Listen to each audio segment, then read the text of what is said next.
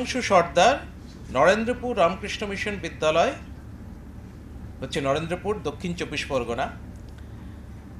ফলে সেখান থেকে তিনি প্রথম হয়েছেন 496 নম্বর, পার্সেন্টেজে 99.2, এককভাবে তিনি প্রথম হয়েছেন। দ্বিতীয় স্থানে কিন্তু দুজন রয়েছেন, যুগ্মভাবে তারা দ্বিতীয় হয়েছেন। সুষমা খান, তিনি বাঁকুড়া বঙ্গ বিদ্যালয় থেকে হয়েছেন, 495 নম্বর পেয়েছেন 500-র মধ্যে, 99% বাঁকুড়া থেকে। আরেকজন আবু সামা হয়েছেন, তিনি হচ্ছেন তিনি Ramkrishnapur Pramod Dasgupta Memorial high school, এটা উত্তর দিনাজপুরে, তিনিও 495 নম্বর পেয়েছেন। সেকেন্ড দুজন হয়েছেন সুষমা খান বাঁকুড়া বঙ্গ বিদ্যালয় বাঁকুড়া থেকে, আরেকজন আবু শামা, তিনি Ramkrishnapur Pramod Dasgupta Memorial high school উত্তর দিনাজপুর থেকে হয়েছেন। দুজনেই 495 নম্বর পেয়েছেন।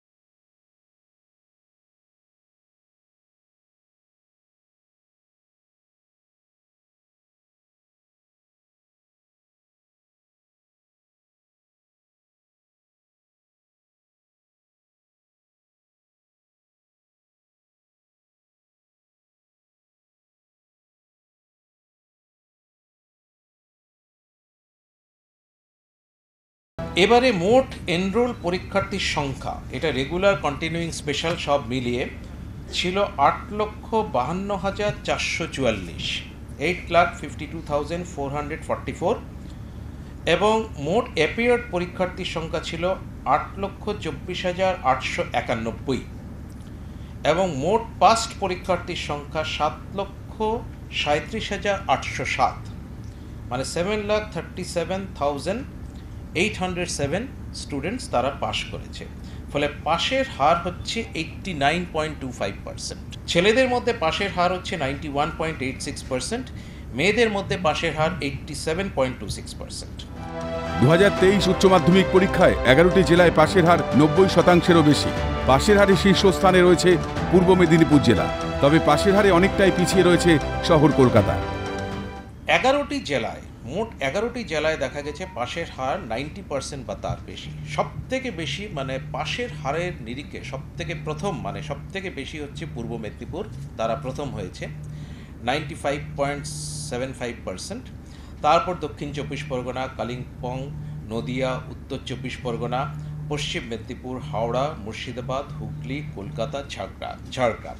এই 11টা জেলা প্রত্যেকটিতে আমি যে নামগুলো পড়লাম সেটা কিন্তু in order of percentage, pass percentage.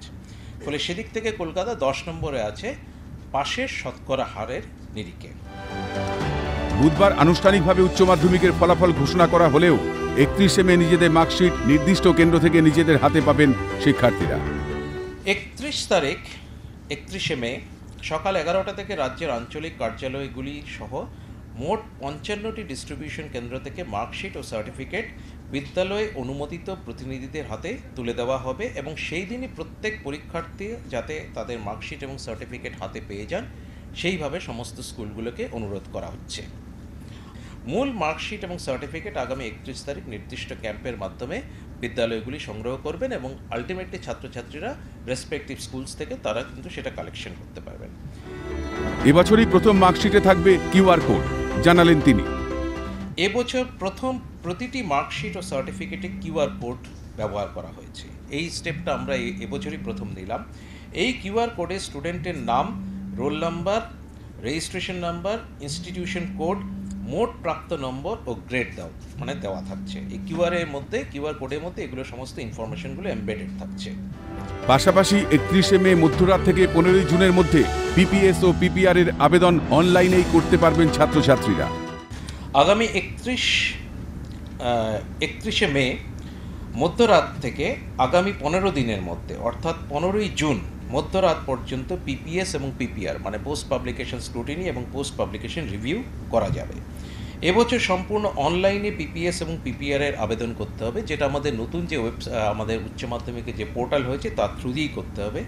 এবং এবছর debit card, credit card, UPI, net banking এবং নেফটের মাধ্যমে পিপিএস পিপিআর এর সমস্ত পেমেন্ট করা যাবে। পিপিএস পিপিআর এর লিঙ্ক আমাদের ওয়েবসাইটে 31শে মে মধ্যরাত থেকে পাওয়া যাবে। এদিন ঘোষণা করা হলো 2024-এর উচ্চ মাধ্যমিক পরীক্ষার দিনক্ষণ। পরের বছর 2024 সালে উচ্চ মাধ্যমিক পরীক্ষা শুরু হবে 16ই ফেব্রুয়ারি, শেষ হবে 29শে ফেব্রুয়ারি। সামনের বছর 2024 সালের উচ্চ মাধ্যমিক পরীক্ষা শুরু হবে 16ই ফেব্রুয়ারি, শেষ হবে 29শে ফেব্রুয়ারি। পরীক্ষার সময়টাও পরিবর্তন করা হচ্ছে। এমনি আমাদের উচ্চ মাধ্যমিকে পরীক্ষার সময় থাকে সকাল 10টা থেকে দুপুর 1টা 15। 2024 সালে পরীক্ষার সময় হবে দুপুর 12টা থেকে 3টে 15। পরীক্ষার ঠিক 57 দিনের মাথায় ঘোষণা করা হলো ফলাফল। বুধবার ফলাফল প্রকাশ্যে আসতেই ছাত্রছাত্রী মহলে খুশির হাওয়া। ক্যামেরায় অরূপ অধিকারীর সঙ্গে সায়ন্তন ভট্টাচার্যের রিপোর্ট, ক্যালকাটা নিউজ।